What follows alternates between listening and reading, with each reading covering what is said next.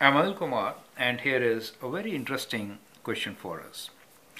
Given the graph of y equals to f of x, so we are given the graph of y equals to f of x. Sketch each of the following composite function graphs. So we are given three functions here. It's kind of mixed up. So this is one function, this is the second function, that is the third function. So we'll see how by composition of the function the graph changes. So we are given one particular graph, this is f of x, and we need to find f of g of x where g of x is x minus 1. You get the point. So let me do the first one for you so that we understand, and then we'll do the later. So this is f of x, and we want to make f of g of x. G of x is given to us as x minus 1, so I could write this as f of x minus 1. So basically we're given f of x, and if I say sketch x minus 1, what does that mean? It means that you have to do horizontal translation of one unit to the right? So horizontal, let me write full, horizontal translation. One unit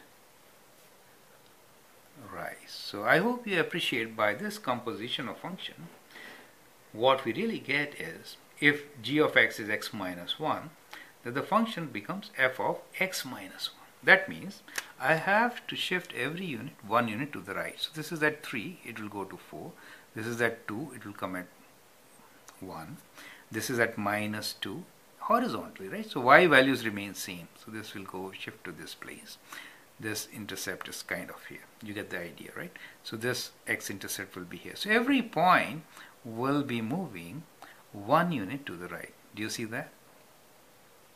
So you get your graph. So let's start connecting from the extremes. We get this, and connecting all these lines here. I think you can do a much neater job than this. And this like this, correct? So we can have all this.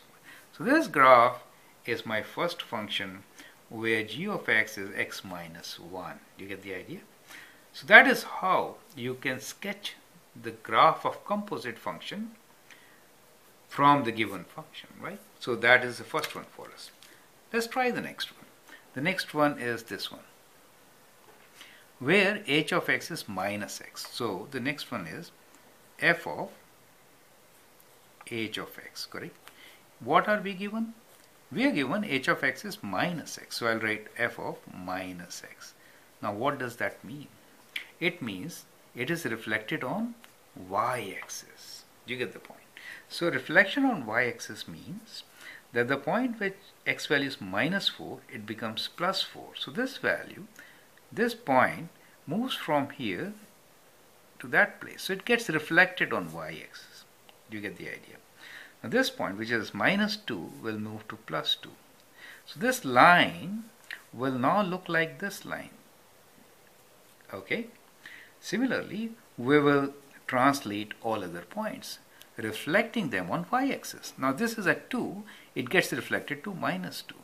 Correct? And this point, which is at minus 2, gets reflected to plus 2.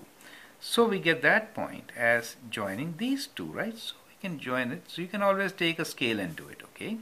Now here, this point is at 3, right? This is at 3.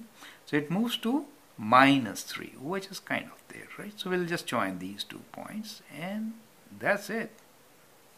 So this graph which you see is f of h of x. Reflection on, this is reflection on y-axis. Do you get it? So when you compose f of x with h of x, that means this is followed after this, right? So first you reflect it on x-axis, then you apply the function. That is what you get, correct? So that is how we can sketch. So last one, I hope I can leave that for you. So here we want f of m of x, right? So I'm doing it in a very light color. M of x is 2x, so it becomes f of 2x. What does that mean? It means vertical stretch by a factor of So from the original graph, everything gets multiplied by 2. So this value, which is at minus 3, will now appear at minus 6. Do you understand? This value, which is at 1, will now be at 2. Vertical stretch. So when you join them, you get a line like this. 0 remains at 0. Okay. So the 0 remains at 0. This point, which is at 1, moves to 2. Correct? So I can just join this going through this 0, right? So that's good. Kind of like this. This is at half. When you multiply by 2, it comes at 1. So that is what we have.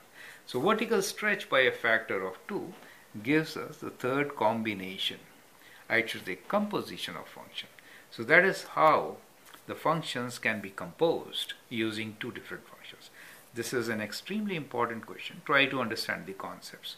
How, without really doing many calculations, we have got the composite function in place. I'm Anil Kumar. You can subscribe to my videos and learn a lot. Thank you and all the best.